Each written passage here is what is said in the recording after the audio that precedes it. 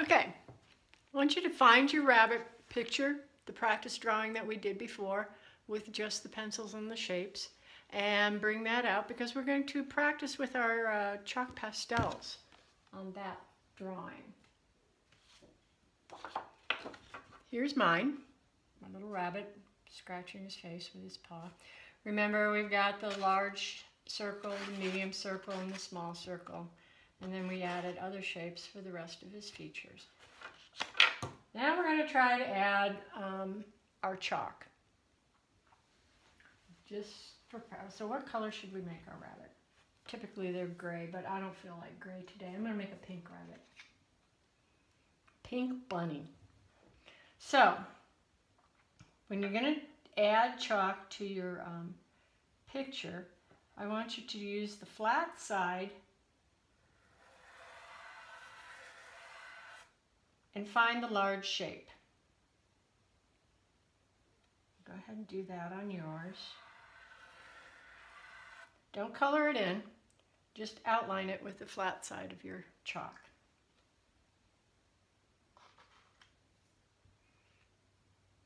Okay, find your tissue, wrap it around your finger so that you get kind of a pencil point. And now I want you to blend that circle.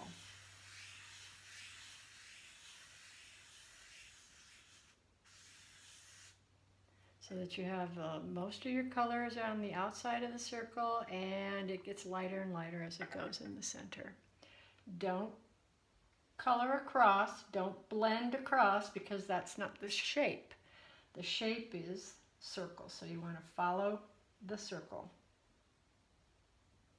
Okay, I'm going to do the same to the medium circle. I could change colors, but I think I'm going to make my whole rabbit pink. Medium circle, follow the shape of that circle. I'm overlapping the big one.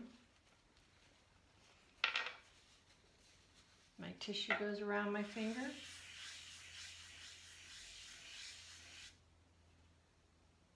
And there I have my medium circle.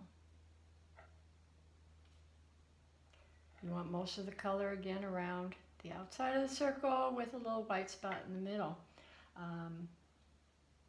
Follow the circle. Do not blend across the paper. And then I'm going to do the same for his head.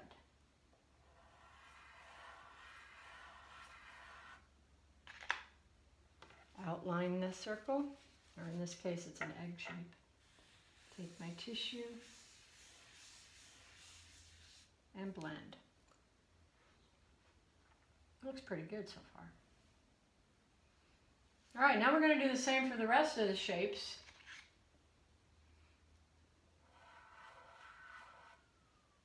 His foot, his tail. Now, the foot's pretty good size. I think I can still get my finger in there. Tail's getting smaller. I'm going to try one of my Q-tips.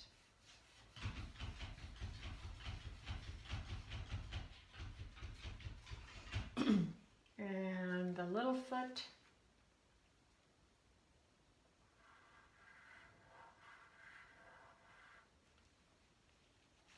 Small. I'm going to use a Q-tip.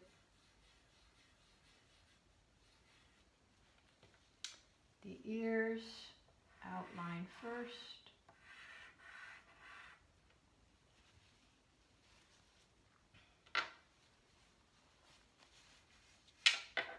I'm going to pull it in.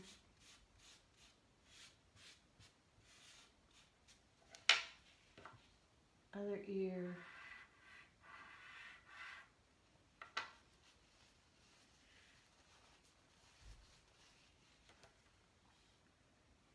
Q-tip.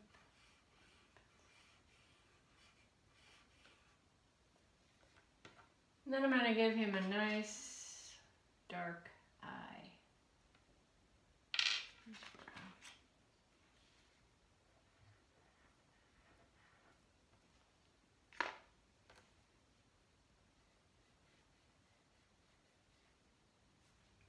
Okay, so I want you to practice with that on your rabbit.